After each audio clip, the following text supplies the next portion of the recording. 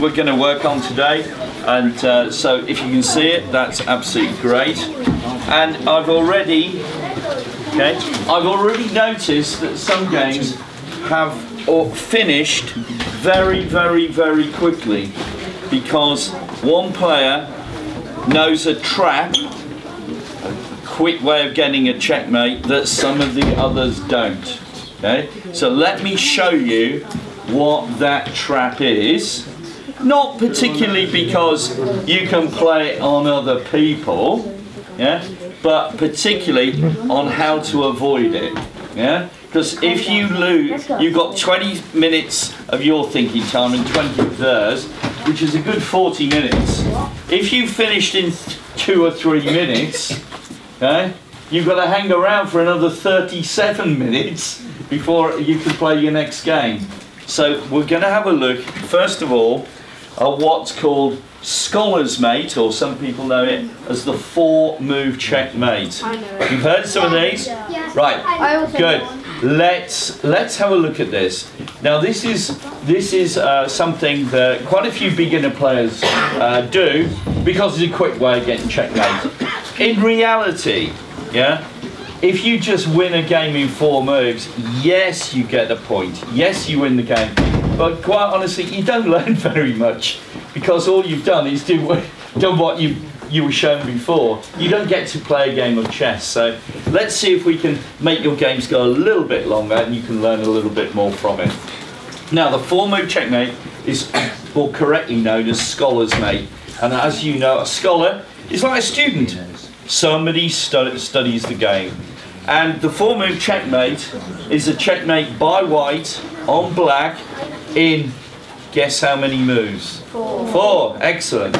So, to get a 4-move checkmate, okay, you have to notice in black's army where the weakness is in his defense. Now, if you're going to attack any point in his defense, like here, okay, I would say that's going to be a bit tricky because he's got 1 defender, 2 defender, 3 defender, 4 defenders on that point. This is not a good place to attack. You'd have to attack it 5 times or more, and that's going to be really hard to attack that point. Likewise this one, okay, but there is one point which has not only got 1 defender, but that defender is also the king. Yeah, do you know which one it is? Can you give me a letter? A letter and a number. Which one do you think? F7. F7. Look at this point. This point here is like the armour of black's defence has got a weak spot here. This pawn is only defended by the king once. Now, I know that if I can attack it twice, 2 is bigger than 1. Yeah, so I can probably take it. Okay? I keep chess very, very simple.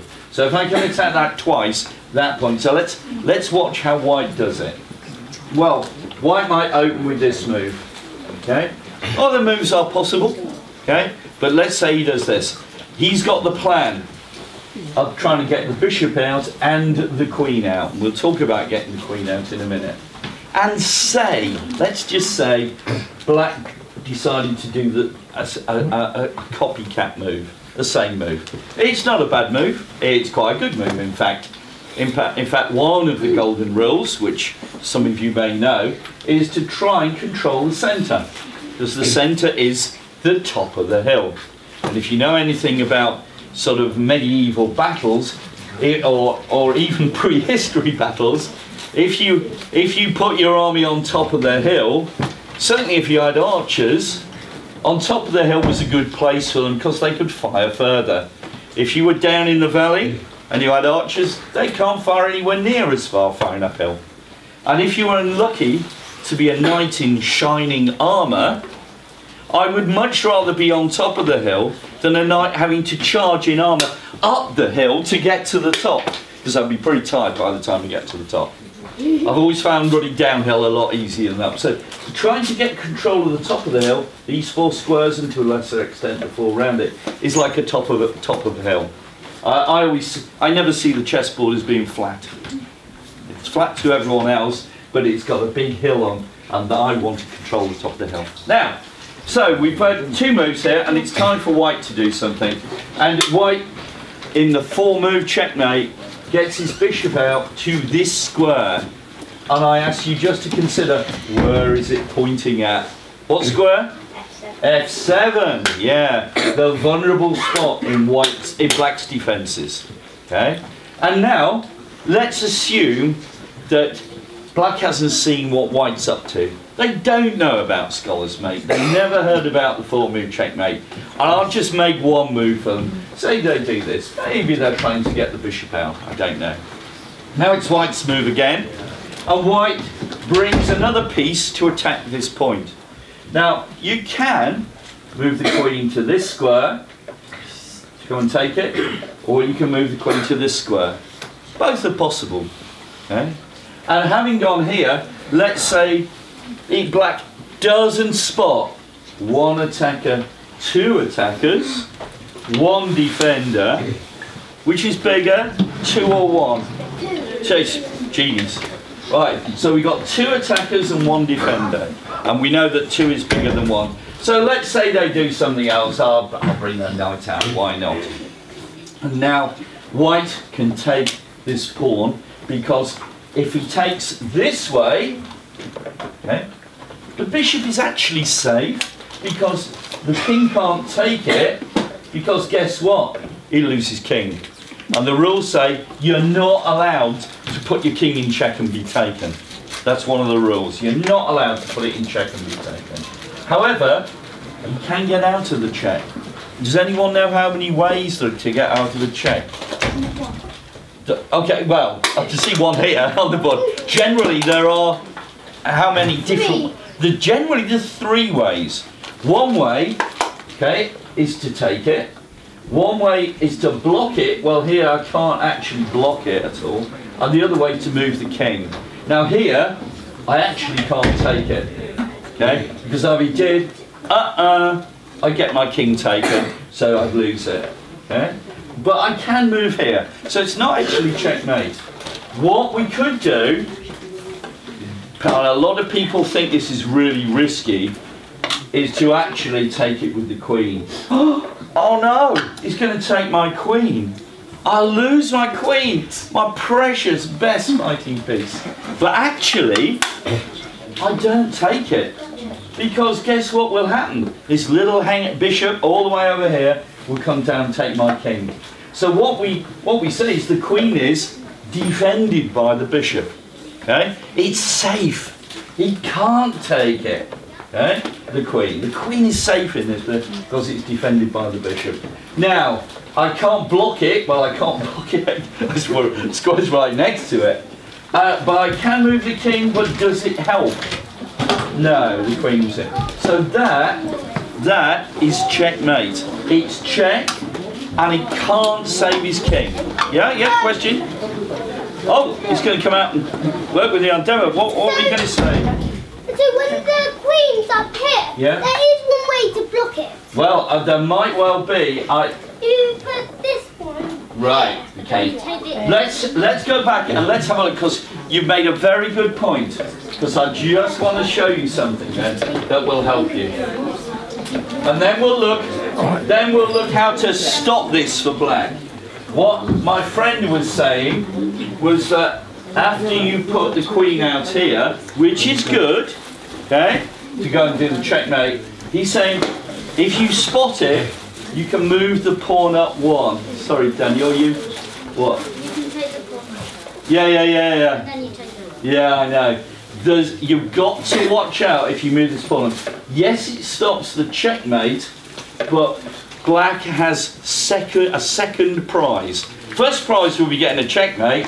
Second prize is that in this position, he can move the queen over here, and I think you know what the 4 move checkmate is. Why are you here? To see if he's doing it well. Okay.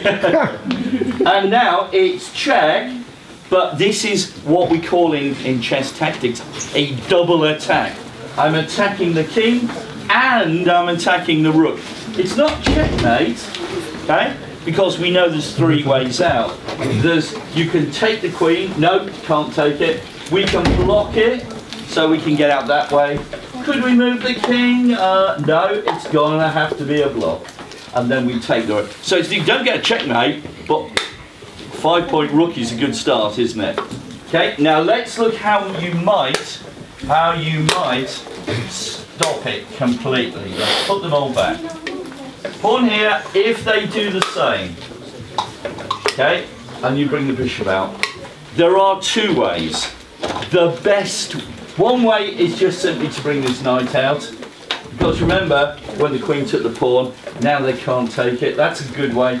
But quite frankly, if it was you there, I would say, if you got this position, the best move, just get this knight out now. Because it's a good idea to get your pieces out. Don't make too many pawn moves. Just get this knight out. Now let's see. Say the person only knows, has only learned the 4-move checkmate. I'll show you what they will do now. If it's the only thing they know how to do, they'll put the queen over here to try and get a checkmate. What would you do here? Let's have a think. Go on then. You haven't done so much. What would you do? Well, no. If the queen had gone here and you were black. I'll just. Yeah, exactly. Yeah. So if you put this knight out straight away on move 2, if they put the queen here, oh, thank you very much, and you can take the queen for free. Okay, good start. How many points of queen worth? No. Good start. Go on. Also, Yeah. what if they move the queen to f3? Well, they can move the queen to f3, but in this case, with the knight here, they can't do the checkmate on me because they can't jump over the knight. Only piece that can jump is a knight itself. So that's not quite going to work. Eh? If they take the knight, then they take them. Oh, well, if they take the knight, they'll get 3 points for a knight, but I can either take them with the queen or the pawn and get 9 points. So, you know, losing 3 and gaining 9 is definitely a good idea for black. Okay? So that's a very good way of stopping it. Okay? If you want to encourage them to try the 4-move checkmate, bring it on, yeah? You can do this move, which says, come on, let's see if you're going to attack me there then. But I'm cleverly defending my pawn here. And if they go over here to try the checkmate, a bad move, honestly, a bad move would be to bring the knight out. It's too late now. Queen takes pawn, checkmate. But we can do this move again.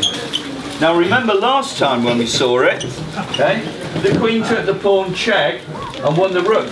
But I cleverly on the second move defended it. Now they can bring the queen back. They're still now going for a checkmate. This is luring them on. And now there's no problem, you can bring the knight out again. Notice how it's defended by the queen. Yeah? And they've got one last trick. Yeah? The one last trick they can try is to move the pawn up and move the pawn again. And the knight will go, oh, it's a pawn, I'm frightened.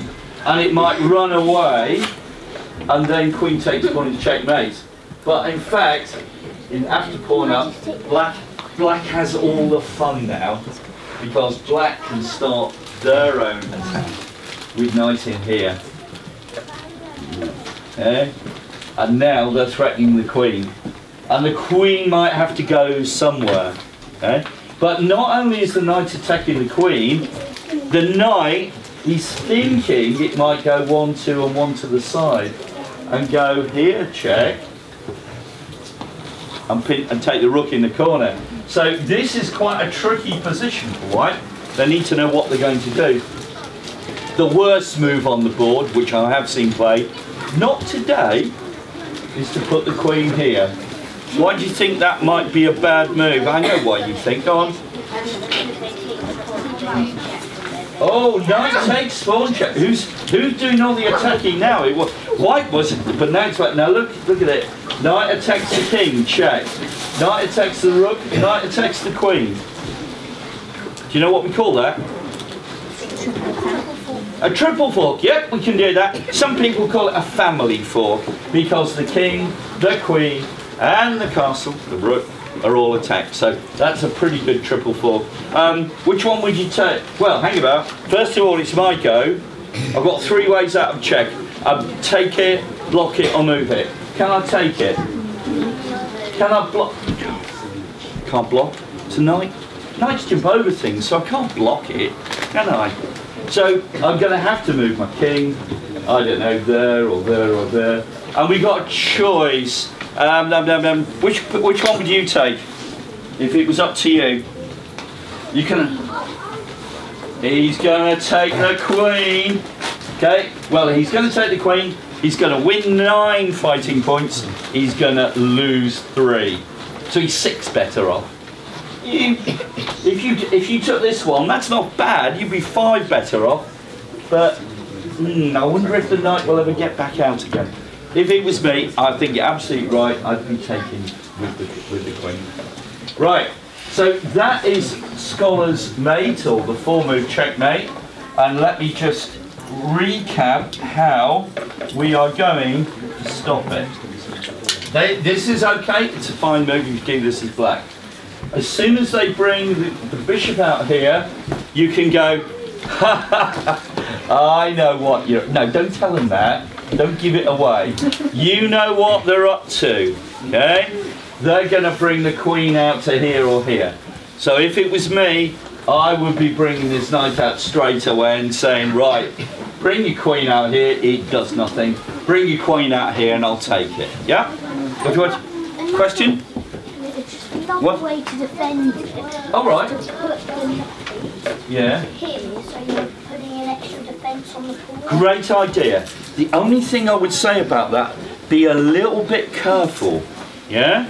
Because if they manage to, I know I'm going to give them 2 moves. If they go queen here and move this pawn up, 1 or 2, what they could be thinking of doing is destroying your defender, yeah? And when your poor knight can't defend it anymore because it's been taken, then they'll take it.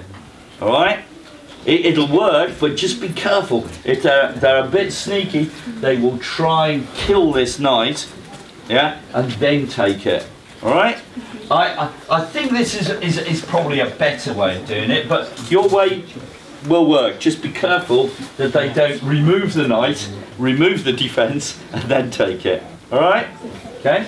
So that's it. This is a good way of stopping it. Now, of course, there are other moves. Okay.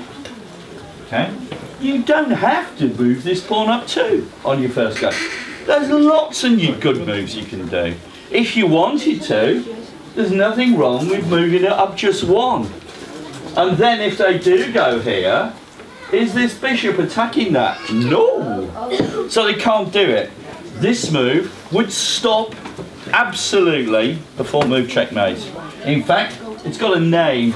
I think it was popularised in France, which is why they call it the French defence. Sort of early 1800s, probably even earlier than that. And it is also a favourite with, guess who? Mr. Nick Pert. He plays this a lot. Okay? Ever since I've known him, when he was even smaller than you. Yeah? He's been playing that. Okay? And it stops 4-move checkmate straight away. The idea is that he's going to play this as his second move, and he's going to attack and fight for the centre, but not in the way some other people try and do it.